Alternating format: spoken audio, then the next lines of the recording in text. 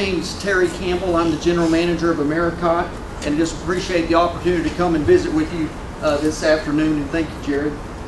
We're headquartered in Lubbock, Texas. We were founded in 1987. We're a family-owned business. A matter of fact, our owner is a cotton farmer, raises cattle, small grains, very involved in farming today. We breed cotton varieties. We do variety development through trade integration. We use Monsanto's trait platform, and we market our cotton varieties across the cotton belt. In the past, we currently offer Bollgard 2 Roundup Ready Flex, as well as the new Extend Flex, with Bollgard 2 as well as just Extend Flex varieties. Our cotton varieties are distributed through national distribution, national distributors and regional distributors across the cotton belt. Thought I'd throw up a picture of our processing and storage facility. This is in Gaines County, Texas. The actual de-linning plant is this structure here, and the rest of the structure you see around is for finished goods and fuzzy good storage there. Would like to point out we have 4 sales reps in Georgia: Adam Anderson, Josh Gravitt, Jeff Sandifer, and Michael Williams, and all those guys are here today, and hopefully if I mess something up real bad, they can help straighten it up here before we leave. Getting into the varieties, want to introduce about 3 early mids and then 1 mid to full variety. We'll just jump into the early mids real quick. First one is the NexGen 3405. Again, early mid, high turnout, semi-smooth leaf. It's probably closer to smooth leaf, honestly. Good seedling vigor. It's a medium plant height. Okay, this is going to be a variety that's probably going to require very little picks as far as that goes. Decent fiber package, not the best we have, but a decent fiber package as well. Where would you plant? You know, if it's an early mid, we're thinking, you know, late planted or a double crop situation. We've seen it do good on irrigated and dry land, and haven't really noticed any soil types that it stands out in, or you wouldn't want to put it in. Jumping on to the 3406. What I might want to point out about 3406, it's out of the same family as our NexGen 1511, which y'all have grown here for several years. We actually introduced it in 2011, and it's our most widely adapted cotton variety that we offer today. Excellent yield potential across the cotton belt, as well as a good fiber package to boot. It's a semi-smooth leaf, good seedling vigor, and again a medium plant height. I would say it wouldn't require a lot of picks management. And looking at, you know, some more characteristics about that variety and where it would fit. It has an 8 for a fusarium wilt rating out of the extension or the testing program out of Alabama. So we don't have a true nematode resistant variety. The root knot nematodes infect the roots. One thing that can attack the plant when that happens is fusarium, and a lot of cases it's fusarium that's taking your plant out. And we have a really good fusarium wilt rating on that variety as well. Again, widely adapted across the cotton belt. This product has done really well this year for us. Mid-South, West Texas, Arizona, and across the board. Again, here I think it'd be a late planted or a double crop product, irrigated or dry land. We'll look at a few data charts here in a little bit.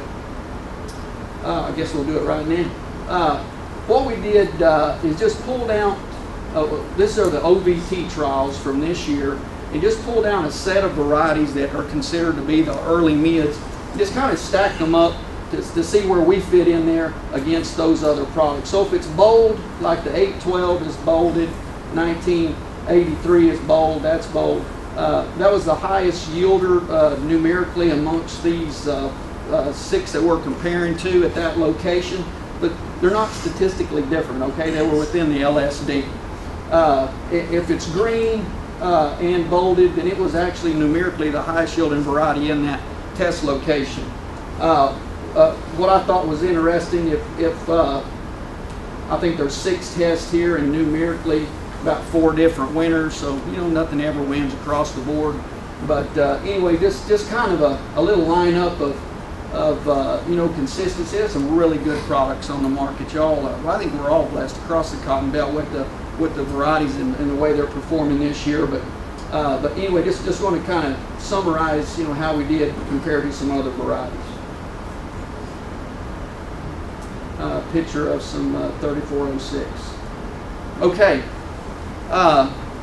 this is again at the 3522. The 3 indicates that it's an early mid as well. This was in some new strains test. Okay, so early mid maturing variety. What we see out of it is really good yield potential. We want to test it here and see how it does. You know, where a guy would want to plant an early mid in this environment. Again, it's a semi-smooth leaf, a good seedling vigor, medium plant height, Hicks management is probably going to be minimum, and a decent fiber package as well. And sure enough, in looking at how it's performed in the state, at Midville and in Plains, it was among the top performers in yield in those 2 new strains tests. So we're excited to get some out this year with some growers and see how it's going to perform on the farm. In the literature, guys, it was tested as this 7824. If you see it in there, that was its testing number. Just threw in a production field of it out in West Texas because I like pictures, so I just threw something in there. Okay, let's get down to the meat and potatoes, if you will. Our variety of choice in South Georgia is going to be the NexGen 5007. Okay, the 5 would indicate in our lineup it's a medium to full. Similar in maturity to a product we recently had, the 5315 mid to full.